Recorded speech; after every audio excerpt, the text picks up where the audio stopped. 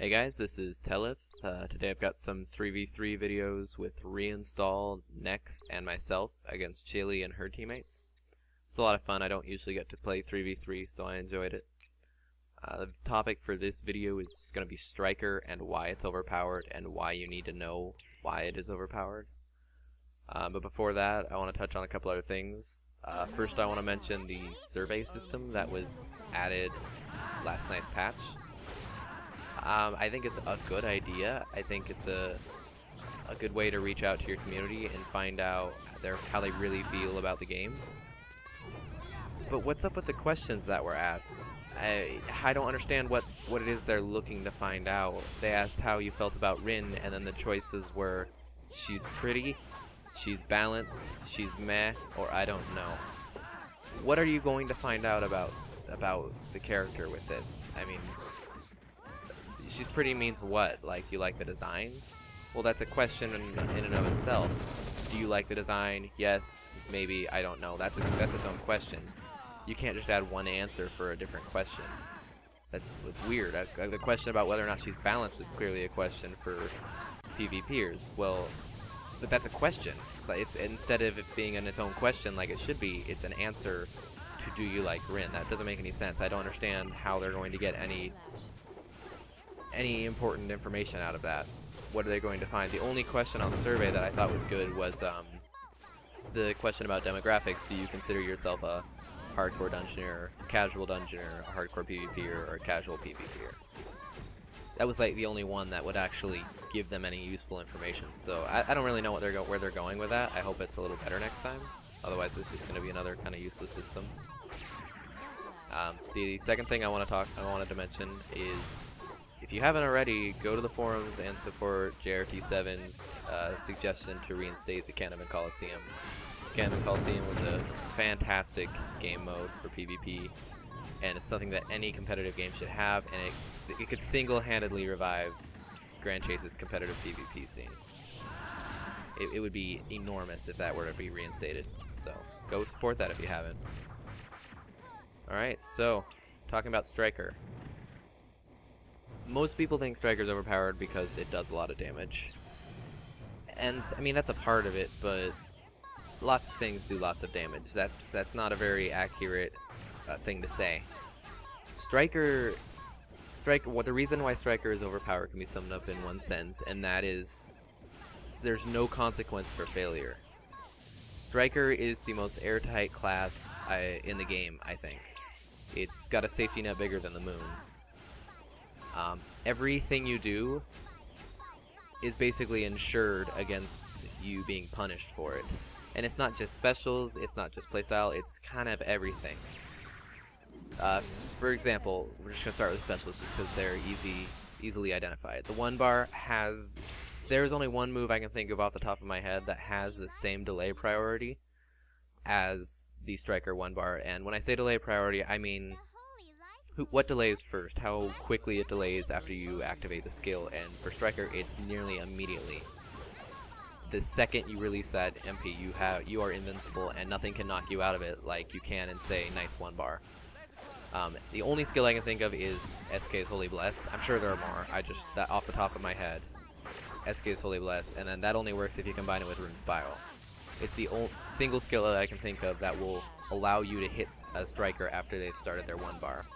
Where lots of other classes don't have that security. And then the 1-bar itself does a huge amount of damage. I mean, it's as much as, if both hits connect, it's as much as a Geese's 1-bar. And then, that's dealt in only 2 hits, so even if you counter, you're still taking a large amount of damage.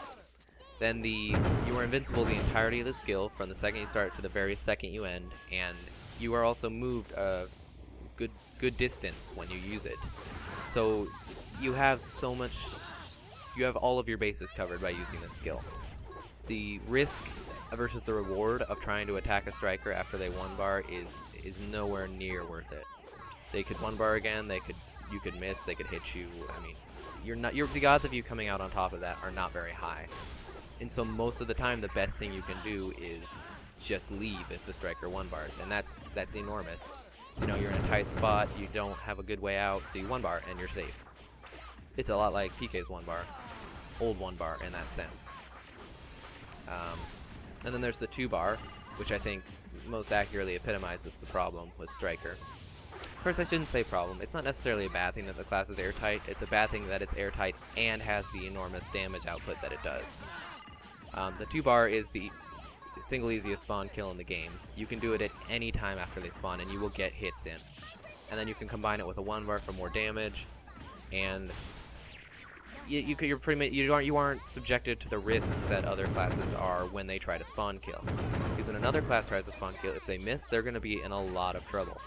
Chances are they've used most of their MP on the spawn kill, and they miss a skill. They're more vulnerable than they can ever be after they miss a skill, especially with no MP. But a Striker, you pretty much can't miss.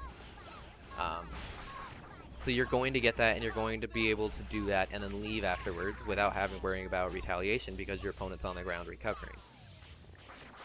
And so, you know, plus it gives you a good chance to set up for your next attack. The 3rd bar, it's a 3rd bar. There's not much to say about that. Oh, also on the 2nd bar. You ever try to grab a Striker when they do 2nd bar? It's got the right delay that you can and should be able to grab them out of it. Doesn't work on Striker. They just keep going. You are safe from the 2-bar, but then you're just going to get wrecked the second he comes out of his 2nd bar because he's going to come out before you, about the same time you finish your grab, and he's going to be ready to move, and you are not going to be ready to move, and it's going to hurt. Yeah, so I mean, even if they use it at a time when they should be grabbed out of it, they're fine. So then you move on to their playstyle. Every attack is a huge amount of damage.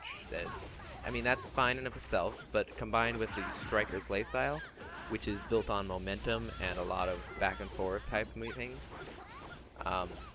you're pretty much guaranteed 2 things. One, even if they hit you, you're probably going to get the hit because you are moving constantly. That means even if you get hit, I mean, with the normal amount of server lag, they're going to get hit too.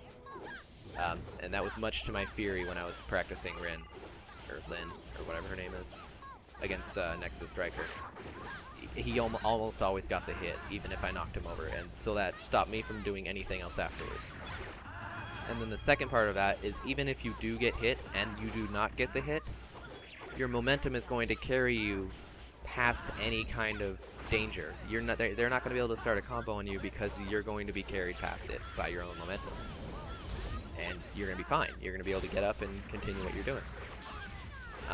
Then there's the teleport, which has a high enough vertical range that allows you to dodge deep impact, Geese 3-bar, AR 3-bar, everything. It also allows for a greater vertical movement, and you know, you're pretty much clear from all those things that most other classes have to worry about as well. And then there's the huge damage on the regular combo combined with the teleport. So why is it important to know these things? Well, the answer to that is the more you understand about the class' strengths, the more you understand about their strengths, the more you're going to understand about their weaknesses. Now, I'm not going to tell you what those weaknesses are because I haven't thought that far through it. I just play the game. I just fight Strikers. It's the best thing you can do. But if you know their strengths, then you know what to watch out for. You're aware that you cannot get these combos, and so you won't try, and it will lead to less mistakes on your part. There is no real sure way to beat a Striker except for breaking their momentum, and that's why classes such as Lyre or Arme or Amy are effective against it. But, you know, I use the word effective loosely. They're only so effective because it's Striker, and Striker's overpowered. So, all that being said and done, I don't dislike Striker. I think that no matter what you do to Striker, it's always going to be a PvP powerhouse because of the security offered by the class design. But, I mean, that's not necessarily a bad thing. You just can't have that security and have the ridiculous damage output that Striker has. It's unreasonable to have both. It's out there. It's too much. So to expand upon the fighting Strikers bit, and this is all very tentative because it depends on what Striker you're fighting, what tactics they prefer, and whether or not they lag. This is a case where that really does matter. Not that it's necessarily an excuse for losing or quitting, but it does matter whether or not they lag here. If you were playing a melee character, the best thing you can do is stay above them or below them. You're not really more safe above them than you are below them because of their teleport. But you want to stay above or below them, but never, you know, on the same level as they are. They're going to win that fight every time. If you're playing a 3v3 on Elven and the Canavan team has a Striker, and you do not have a Siren, that Striker is going to take the upper platform immediately. They're going to get there, and even if you get there at the same time, you'll just be landing on the platform by the time that Striker comes blazing in there, and he's going to just knock everything over and do a large amount of damage, and it's going to be a disaster for your team. Generally speaking. I mean, that's not guaranteed to happen every time, but it's probably what's going to happen. So, you don't want to be on the same level as the Striker. Unless a PK is a good counter to Striker because of the invincibility frames. Jhin is not, because it doesn't have the damage output to match Striker. PK, after its nerf, it's questionable. I think it can still do it. It's just going to take a lot of skill on the PK's part. Lyre is probably the single best counter. I can beat next to Striker 4 out of 5 times with AR. It's just, you break their momentum, and then they have no momentum, and they're not going to be nearly as lethal as they are normally. So that's the strongest way to do it. And then there's Arme, although Arme is generally pretty squishy, dangerous to fight a Striker with. There's no real guaranteed method to fighting a Striker. You're just gonna, it's trial and error, what works for you, what works against that class. So it's kind of up to you to figure that one out. That's all I got, and I'll show this to everyone because I'm tired of hearing people complain about Strikers. Yes, they're overpowered, I know, but there are ways to fight them. So, that's it. Like, subscribe, etc., etc.